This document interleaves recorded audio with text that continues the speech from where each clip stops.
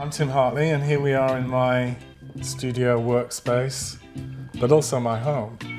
And I wanted to just share with you some of my inspirations and fascinations. First of all, I'd like to talk about this picture here, which I think has a really nice story. I was thrifting one time in San Francisco and came across this picture, this graphic. It's a limited edition from 1970 by an artist called Dennis Hawkins.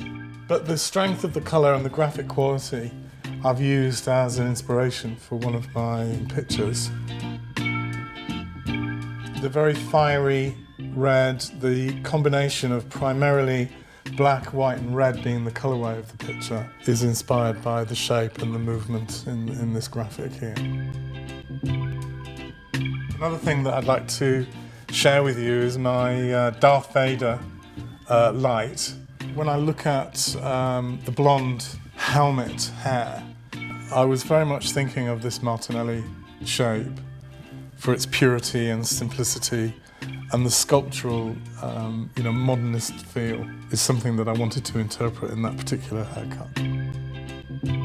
Another little fascination of mine I'd like to share with you is my inspiration for the blue hair. This Cubist painting is a reoccurring theme in my collections.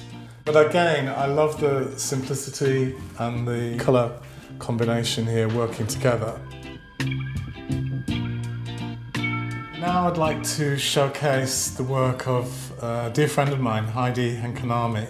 So Heidi's image here really very much relates to the Lolita image in my collection, where you have this vintage garment with latex and that very hard modern styling. My fourth inspiration here is the photography of Terry Richardson in his book Terry World. I think in this image in particular he captures the personality of the subject incredibly, and an emotion definitely comes through his work.